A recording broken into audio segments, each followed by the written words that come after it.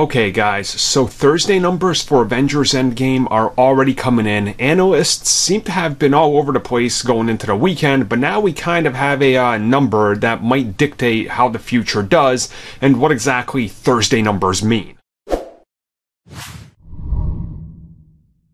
So according to Deadline, which was the first one to report around 59 million, the numbers are officially coming in around 60 million. For Thursday night.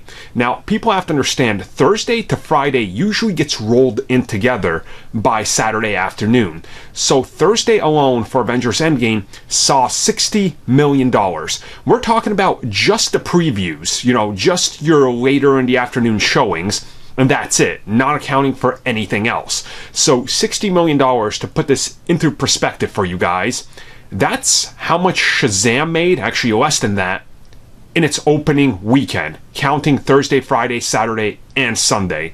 Meaning that this film officially right now has actually set a new record for the United States domestic opening, which was previously held by Star Wars The Force Awakens. Now, this is something that I don't think many people saw coming. There was analysts that were saying just a couple of days ago that there's no way it could beat this number and it was going to fall short of it by a few million.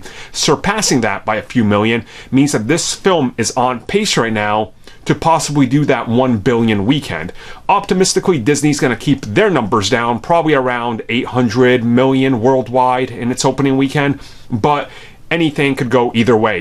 This isn't accounting for how many screens are, being taken up at each theater, how many showings per day. Theaters having to open up around the clock, literally. So things are looking rather good and rather interesting. And just thinking of it that way, it looks like there's going to be a lot of revision when it comes to what a lot of analysts said.